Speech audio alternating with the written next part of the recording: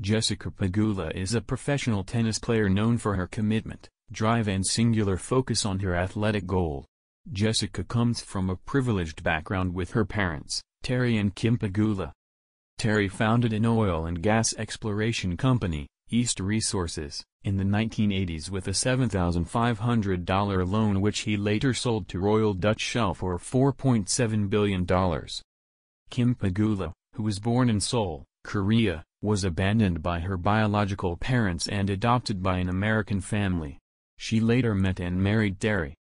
Kim has recently faced a significant health challenge, being diagnosed with expressive aphasia after suffering a heart attack. Jessica wrote an emotional essay for the Players Tribune about her family's journey since Kim's heart attack and the difficulties they faced with her diagnosis. Kim is still in recovery and dealing with expressive aphasia and memory issues.